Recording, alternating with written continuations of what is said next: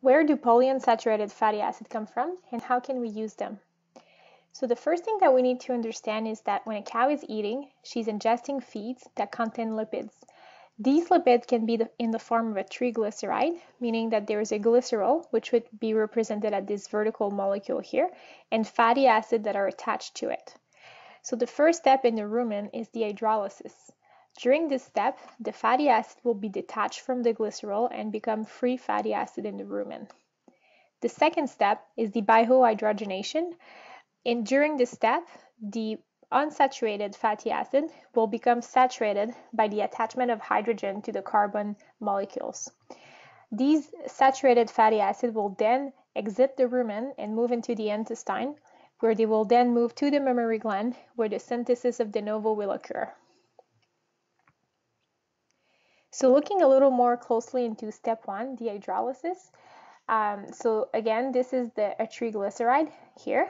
So the first step is detaching the glycerol from the fatty acid. Then this glycerol will become an energy source for the cow, and the fatty acid will become free. The first one that we have here is a saturated fatty acid, meaning that there are no double bonds. This one here in the middle is a monounsaturated fatty acid. There's only one double bond.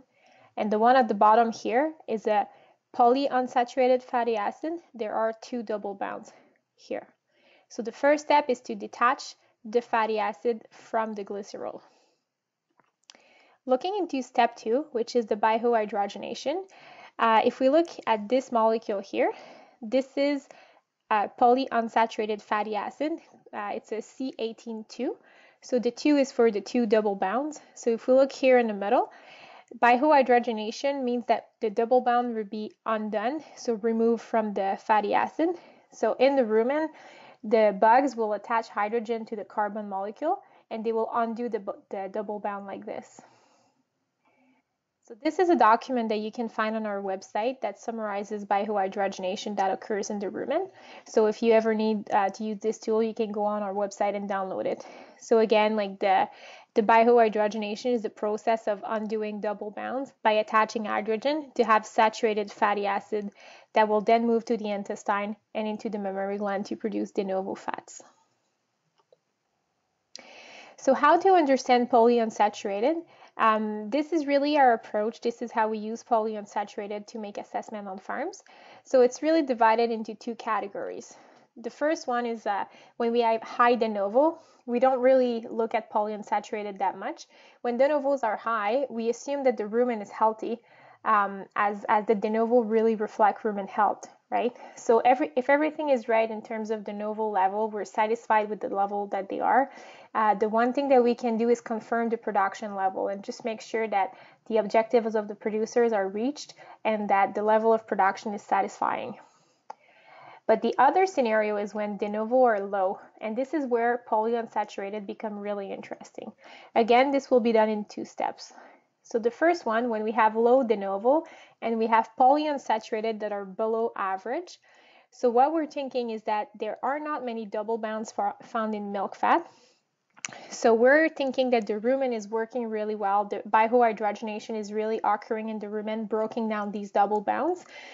So it seems that it's working, but the bug seems to be lacking nutrients maybe. So this is one of the hypotheses that we look into when polyunsaturated are below average. It means that biohydrogenation seems to be working well in the rumen, but we suspect that maybe there's a lack of nutrients for the bugs to really optimize de novo's production. So when we lack nutrients, we look at MUN. MUN is a data that we're kind of used to looking at. So when we have high MUNs, our hypothesis is that maybe we are lacking fermentable energy in the rumen. So if MUNs is high and we are into this scenario here, we might try to add a little bit of ground corn or some source of energy like that that will feed rumen bugs to see if we can optimize de novo production. When MUN is low, our other hypothesis is that maybe we're lacking degradable protein. So the rumen bugs need both protein and energy in order to optimize the fermentation in the rumen. So this is how really we use polyunsaturated when they are below average with a low level of de novo. On the other hand, when we have low de novo and high polyunsaturated, meaning that they are above average, we suspect that there are still lots of double bound found in milk fat. So we think that the biohydrogenation might not be occurring the way that it should be. So it seems like there is a poor rumen function going on in that scenario. So if the cows just went on to pasture, well, they will be eating lots of fresh grass and they might eat lots of it, meaning that the polyunsaturated might go up. In this scenario, it's normal that the polyunsaturated go above average. But if you're not in a scenario where cows are going to pasture and polyunsaturated are above average, again, in combination with low de novo level, well, we think that maybe one of our hypotheses is that maybe there's a little bit of rumen acidosis going on and there's an excess of fat in the ration. So here's a little list of things that you can validate. You can look at the fiber level, making sure that there's enough effective fiber in that ration. Avoid having excess fat from feeds, so oil seeds or oils coming from the ration. There can also be management factors that affect the cows like this, so sorting or feed bun competition, and make sure that cows have access to ration at all time. So this chart here, you can find it on our website. It's a really similar chart that you can go on and download if you want to use this information. So polyunsaturated fatty acid, one warning that we want to give is to not overinterpret those fatty acids.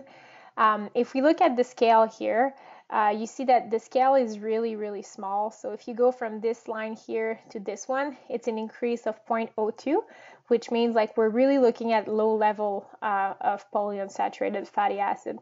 So the way that we look at it is either we are on average. So here there's a little bit of an increase at the end of March, but we really are flirting with the average. So we consider that average. And then you have above or below average to use polyunsaturated as a combination with the de novo when you try to make assessment on farms. So again, remember that we are working with bulk tank milk. We're not looking at individual cow data. So if you come to an understanding that there might not be rumen acidosis in the whole herd, well, remember that some cows might be at risk if they are eating risky ration where there can be a lot of sorting, large volumes of top dress that are given to really high producing cows. So it's not because we make hypothesis in the bulk tank at the bulk tank level that there are no cows at risk in that barn. So it's just something to keep in mind when you're looking at polyunsaturated fatty acid.